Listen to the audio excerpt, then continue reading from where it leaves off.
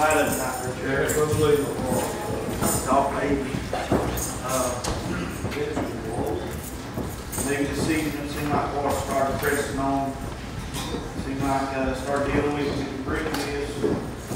No, I'm not going to just preach a message that I've already preached before. But I thought maybe I'd preach this maybe Sunday morning. But I thought Brother Jerry maybe come this way. It seemed like the Lord started dealing with us again. Maybe bring this. And, I tell you, I thought maybe a few Sundays ago, maybe last Sunday or so, I woke up and began to pray and talk to the Lord, begin to read a little bit for Jerry. Brother Charlie, I don't know how other people get messages, but sometimes Tony, it just comes and he gives me scriptures, and I'll go with it, and it seems like he'll deal with it. I thought Brother Jason that morning, I got up and began to talk to the Lord, and all that I could get, Brother Jerry, was distractions. And I didn't know Richard really what he was trying to teach me, Brother Jerry, but the more that I began to ponder on it, I realized, Jerry, that we are in a time that we've got so many distractions, and it's hindering our walk with the Lord. And you know, Brother Jerry, too many times the distractions in our life, it's kept us from getting a hold of the power of God. It's kept us from getting down in the deepness of God. It's caused us to come out to the house of God many times and not know what God really wants in the service. I know how wonderful it's been tonight. I don't want to hinder it no way, and I don't believe it will. I tell you what, Brother Jerry, I'm afraid that we're getting down in a time that people is getting so distracted with what's going on in their life, they're forgetting what God really wants us to do for Him. I like to make sure that I don't let nothing hinder my walk with the Lord. I like to make sure that nothing that comes my way, that I don't get into distraction in a way that it costs me everything, Jerry, that I've come up to now, that God's moved up to now for me. I thought as Kaylee began to sing that song, you know, Samson was a man, praying that God had blessed greatly. He gave him great strength. Strongest man on earth. He grabbed the gates of the city, not just the gates, but the post as well. He carried them up the mountain, up the hill. Brother Charlie, he slew with the jawbone of an ass. I tell you what, today, Brother Jerry, this was a great man. You know what costed him? A distraction of a woman. You know, the lust of the eyes, what got him. Brother Ben, he began to look at the distraction of her, began to make him want her, Brother Jerry. When I thought maybe how the Bible said that they told him, they said, go and told her, they said, go and entice him. Go and entice him. That's what the enemy's doing today, Brother Jerry. He's enticing our people. Not maybe the older people, but the younger people. It's enticing them with the things of the world, the things of this life. Maybe, you know what costed him? It was lust that costed him. Yeah. But the Bible says the lust of the flesh, the lust of the eye, and the pride of life. Yeah. I tell you what, today that's what we're in right now. The lust of the flesh, the lust of the eye, and the pride of life is destroying us today.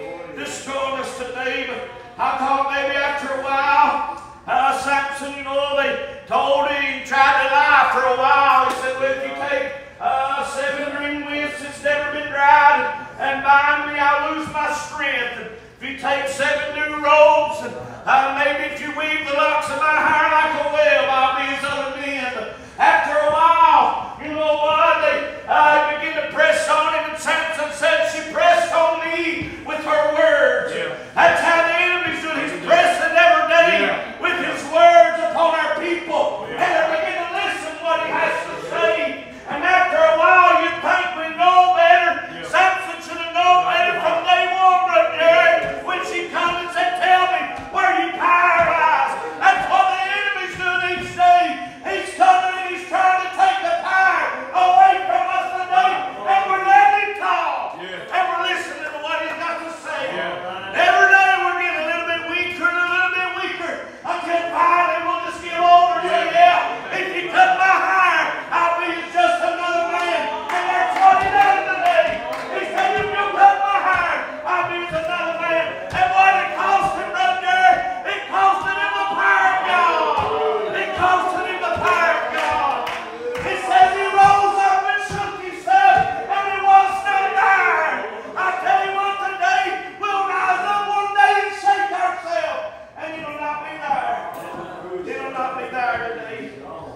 I come to tell you, we can't get distracted now.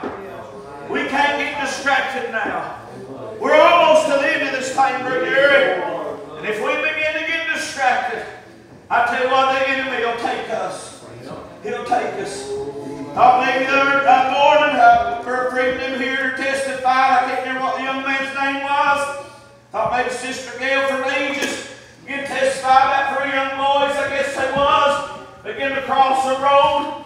Said they began to cross the road, and 2 of them, Brother Jerry, made it across. But the 3rd one, he was on his phone looking down, and a car come by, and she said it hit him, and it cost him his life. I tell you about how distracted he was. He didn't realize that death was coming his way. I want to tell you what, tonight you'll get so distracted you won't realize that the enemy is creeping up right upon you, and he's about to get you, and you don't even know it because you're so distracted with so much going on that we don't even realize it, Brother Jerry. You may say, are you preaching on sin? No, I'm preaching on distractions. The Bible said, lay aside every weight and sin that so easily beset you. I tell you what, Brother Jerry, not everything that we do is sin, but it can be a weight.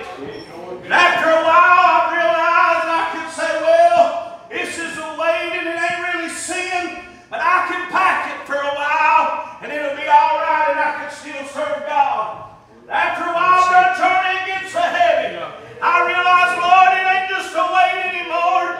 It's become a sin unto me because I begin to put it before you. I put it before you, and I can't serve you in a way that I like to. That I like to today. There's many distractions. You know, you can touch on a lot of things. I thought maybe Brother Freeman said the other morning, he said your job can be a distraction unto you. Now I tell you what, today you begin to preach on jobs and people trying to want to have their opinion, Brother Jerry. I'm a man that believes a man's not a word.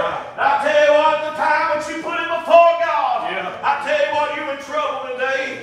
You're in trouble today. Have you done it, preacher? Sure I have. Sure I have. I put it before the Lord. I said, well, I got to do this. I got to do that. I got to put up money and get ahead. You know what, Freeman? The more I try to put ahead, the farther I got behind. And the more I realized the power of God inside of me was weaker than when I began. I tell you what, today we can get so weak. We think that we're doing good, and we're not doing good for God. And we realize we're about to be destroyed today. I thought today, let me read to you. Maybe just one scripture, a couple of scriptures, and I'll get out of the way. I'll tell you what, Brother Jerry, our people's living in a time. You may have heard me tell it. I told it maybe several places. Maybe even told it here, but let me tell it again. I thought maybe a while back we went up Brother Jerry's. Brother Jerry, when we sit there with you in the house, everyone was sick. We went up to pray. Thought Brother Jerry sitting there with that hat on his head, with his leg crossed like he is right now. Thought maybe Brother Charlie, he began to talk about the old days, about the power of God, how it fell, about things that happened in his time. All of a sudden, the power of God began to come down. He cried. He began to take that hat off and he would cry, telling those stories. He'd put that hat back on. A few minutes later, he'd tell another, begin to cry. That hat would begin to come off. You knew the power of God was coming down. Jerry, I left that day with a longing in my heart. I said, Lord, where are we at today? And a lot of times we think, well, we've changed. Now I'll tell you what, today, I believe people has got to the place that we've let the life that we're living in, the world that we're living in, it's distracted us in a way that we cannot get a hold of God like they did in those days.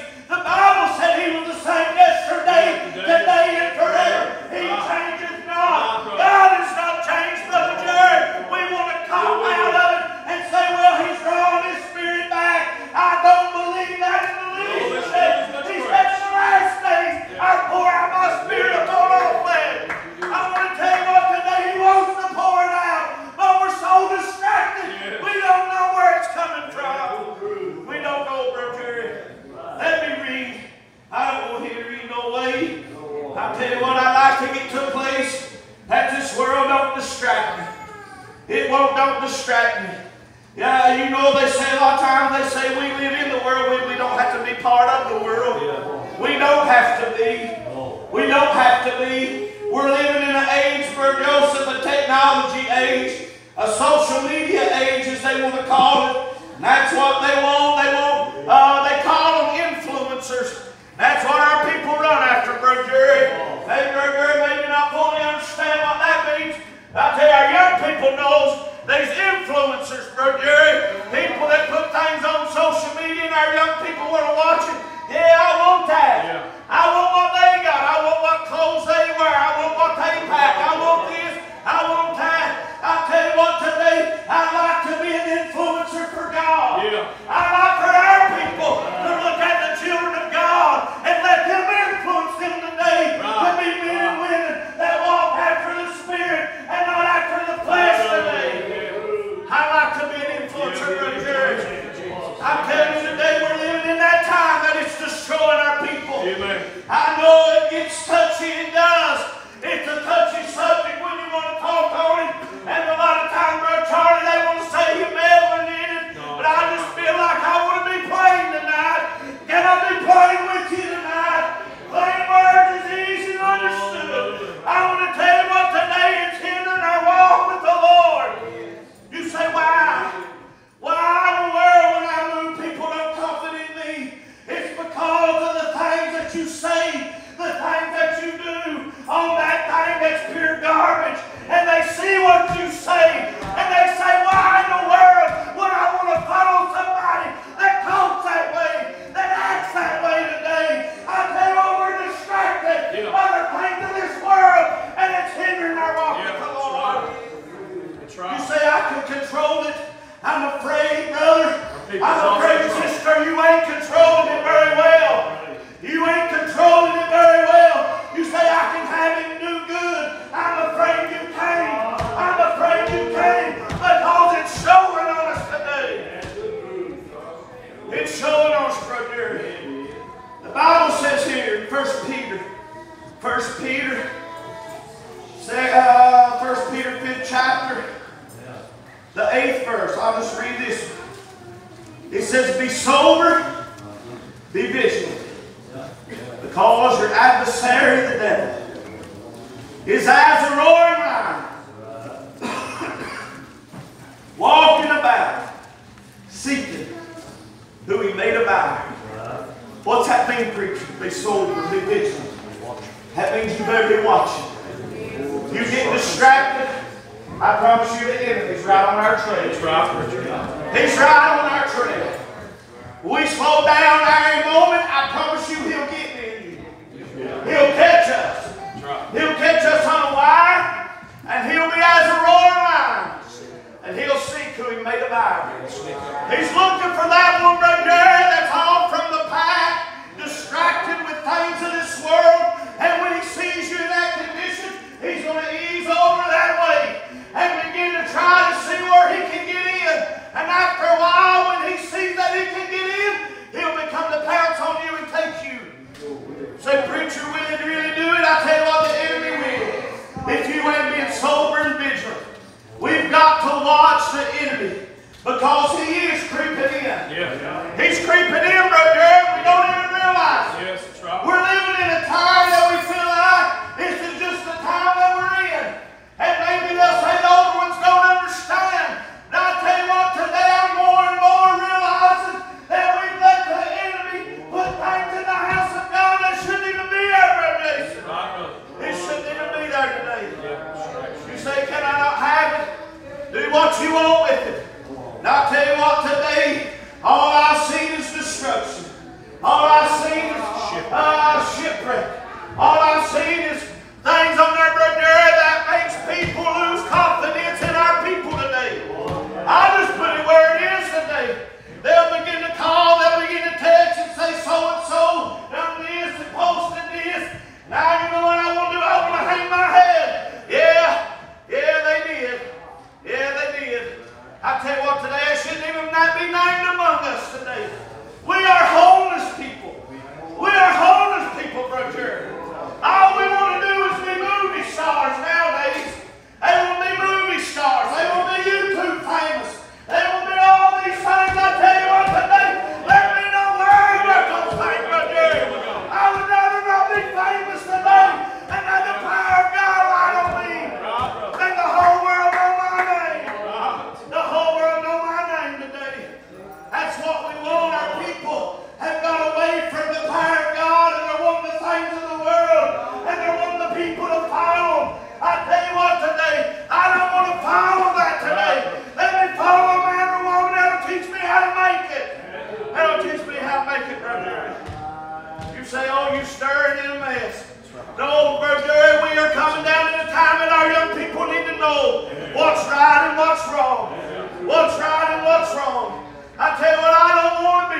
and our people shouldn't want to be famous.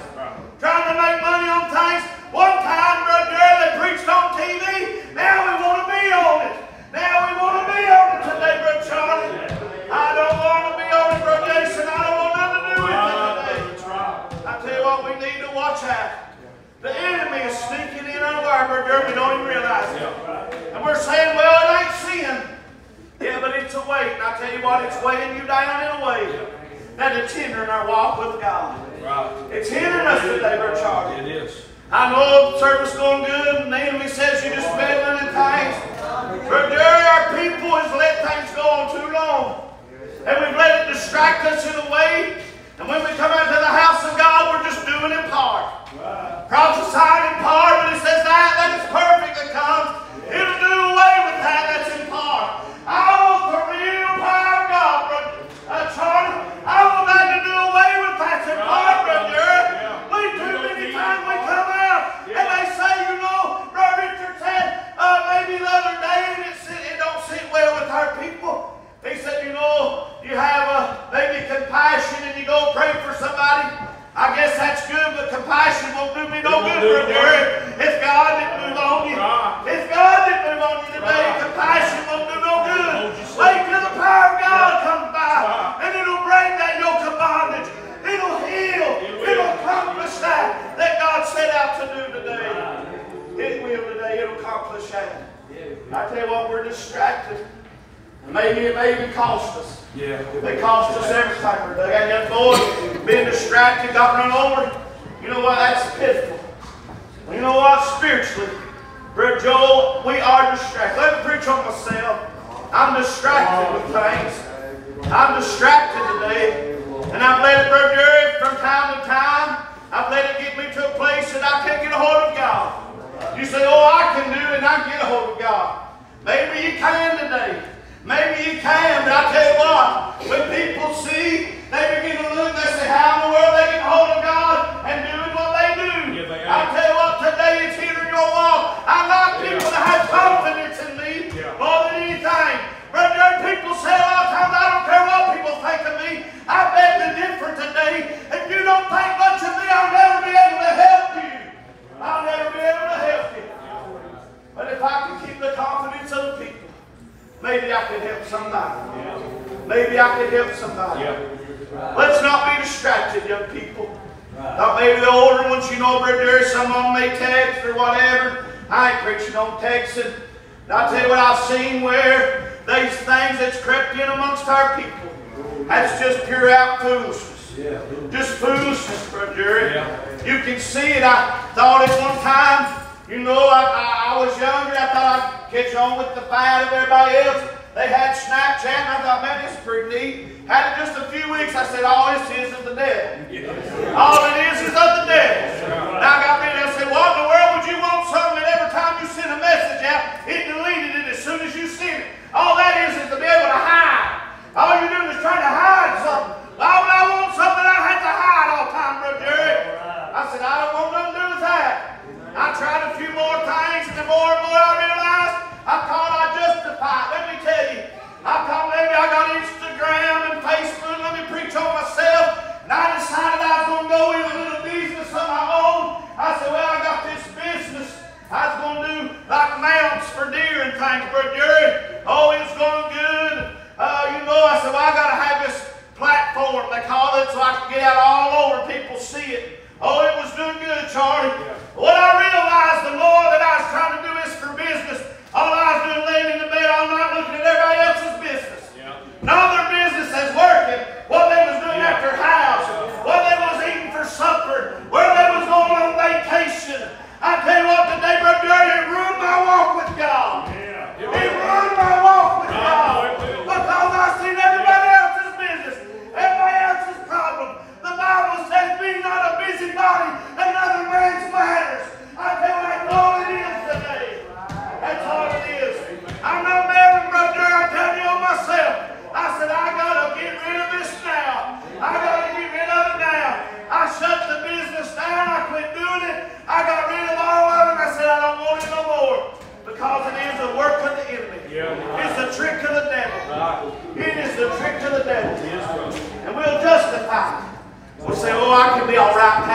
all right. You think I'm just preaching on Facebook, Instagram? I'm preaching on all of it. It's all up today. Brother Jerry, we didn't need that then when you was coming up. And after a while, the first thing come along was MySpace. Oh, that was the greatest thing ever was.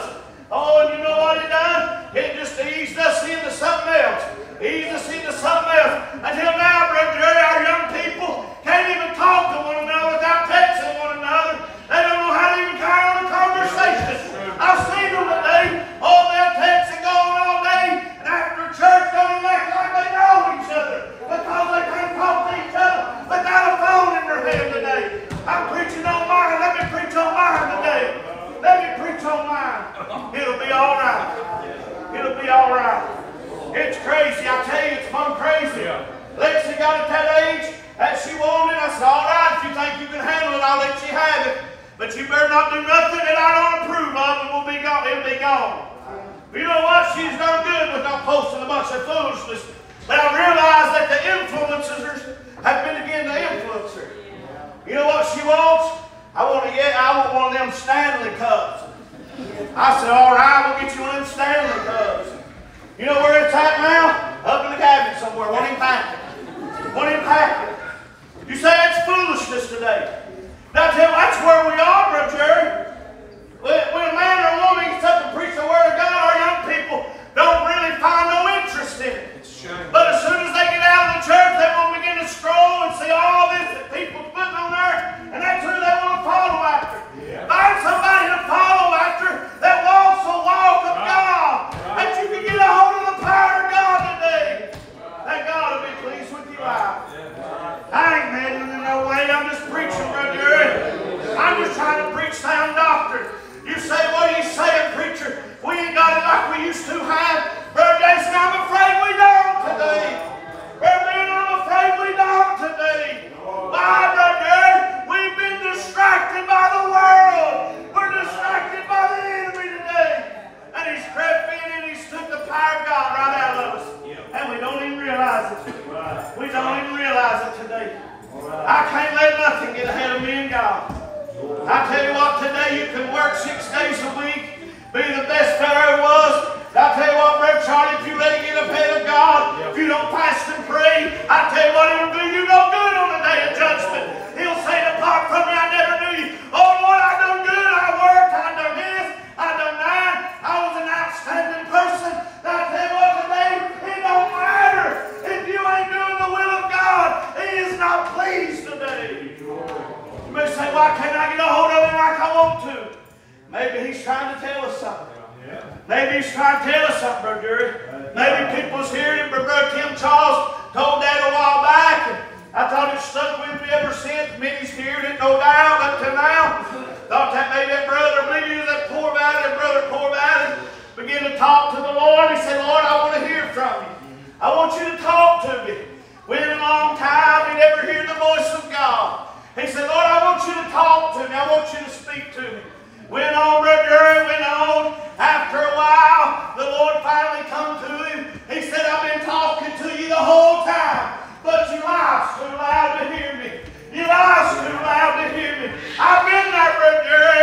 I've been there when life has got so loud that I couldn't hear the voice of God and what He wanted me to do with my life, where He wanted me to go, what He wanted me to preach, what He wanted me to sing today. I tell you what, it all goes with it. If we don't listen to God, we'll not know what He wants us to do. We get comfortable, we do.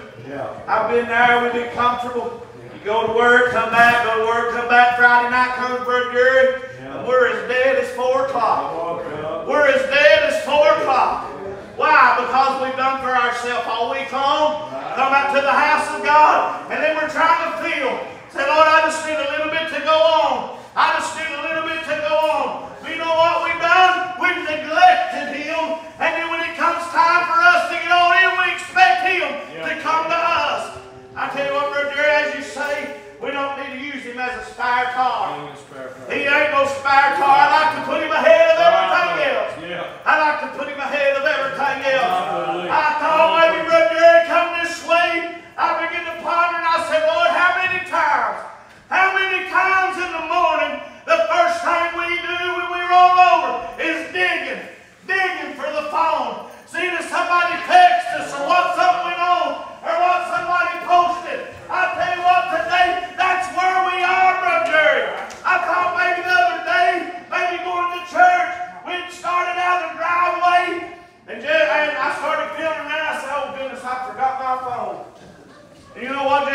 want to go back and get it. You know how it is. You feel like you've lost everything if you lose that phone. I said, no, let's leave it.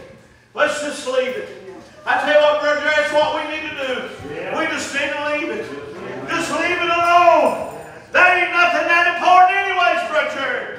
I'd like to get a hold of the power of God today. That it would come by and help our people. Hallelujah.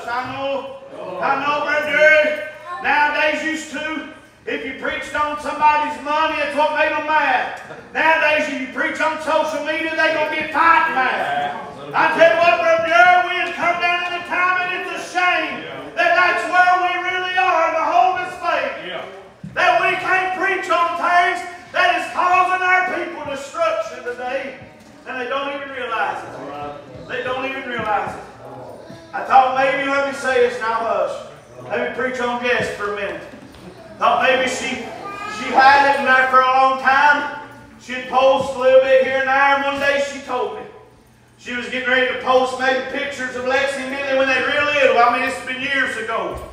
How she began to get ready to post something, and she stopped. She said, you know what? She said, I began to ask myself, why am I even putting this on there anyways? Why am I wanting to put this on here anyways? She said, all it is to brag. All it is to brag. I tell you what, Jerry, if it's to brag, you've done it wrong anyhow. We're in trouble anyhow. If that's what you're doing it for, you're in trouble anyhow. You say you want us to be excited for you? Let me tell you something let me be excited about. Get a hold of the power of God, and I'll be excited for you today. I could care less what you do in this life. I'm glad for you today, but I could care less today. I need the power of God today more than anything. My children need the power of God. Teach them how to get a hold of it today. Amen. Teach them how to get a hold of it today. We'll be glad, Brother Jerry. We'll be glad. I know they'll go away and say whatever, but I tell you what, Brother Jerry, we need more of God than we ever have in our life. You say, why did them older saints seem like they got a hold of God more? Because they had less than what we got. They had less. You know what? I told them the other day, Brother Jerry, I had the opportunity to stay on that for a Bay Street buggy.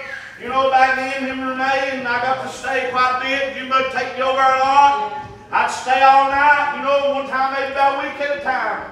Got to see how that man lived, see how he walked, how he done. All he had was a Bible. That's all he had, Brother Jerry, was a Bible. You'd go in there, he would be sitting reading that Bible.